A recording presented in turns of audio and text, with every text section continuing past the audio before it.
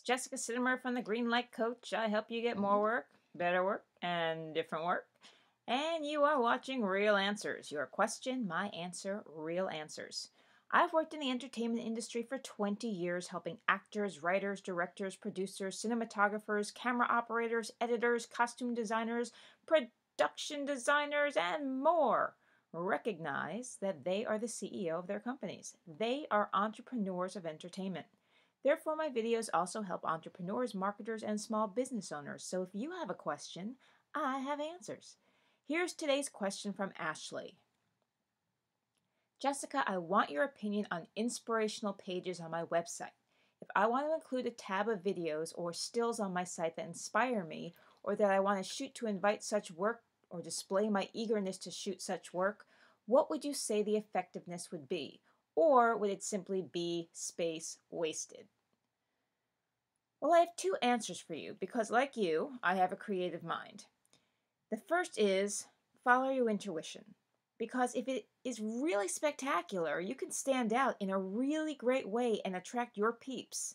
On the flip side, follow your leaders. In other words, who are the leaders in your area of business and what do they have on their websites? Successful people have done the work and made the mistakes, so if you model them, you can achieve the same success.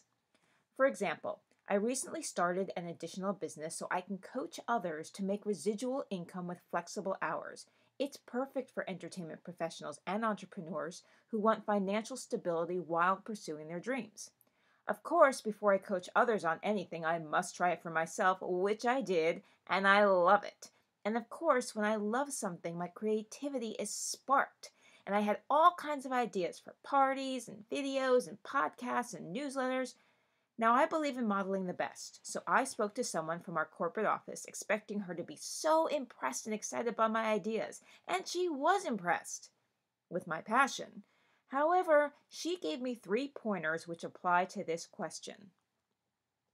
Tip number 1, model success. I have been given all the marketing tools from the company, proven marketing materials that have helped others like me grow 6 and 7-figure businesses in less than 6 years. So why reinvent the wheel and make it more time consuming for myself when it's already done for me? You, Ashley, have examples of marketing tools and websites of successful people to model. So don't make it harder on yourself if this isn't a common practice. Tip number 2, work less, work strategically. Creative, passionate people can have ideas that keep them busy for days on end, but then you're working on your business instead of your business working for you. Less is usually more. Look at what marketing materials are getting you interviews, business, jobs, and focus your energy on working those to a wider scope of people. Tip 3, keep it simple.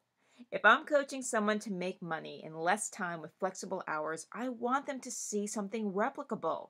I could easily throw a fabulous party, but then I'm coaching them to do something else that might be, I don't know, intimidating.